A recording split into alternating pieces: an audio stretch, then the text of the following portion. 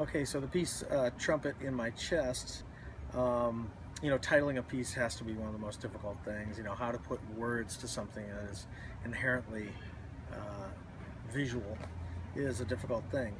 But it does add a different element to a work that then leads the viewer to think in a certain way, which is one of the reasons I don't like titling work.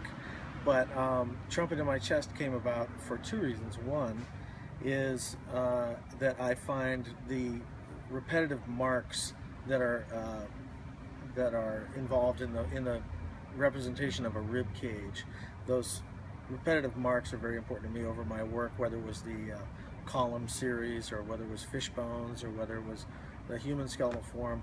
That type of mark making, the slashes, is something that just is viscerally seems to be the basic marks that humans make. You make lines, repetitive lines, and to me that's sort of a basic human thing we all share.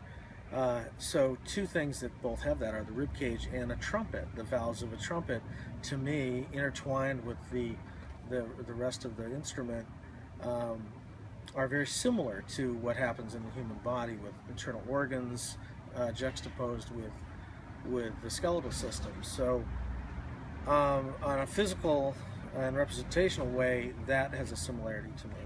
So beyond that, in a more metaphorical way, Trumpet in My Chest can refer to me as a vocalist. I'm making sort of an autobiographical statement about my instrument is my voice, and my voice comes from my chest.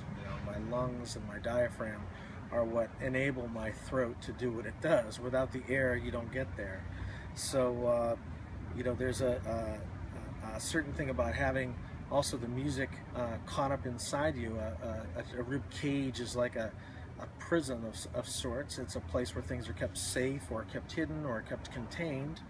And so to have a trumpet represent music being contained within inside the vessel of the chest is something that I'm interested in.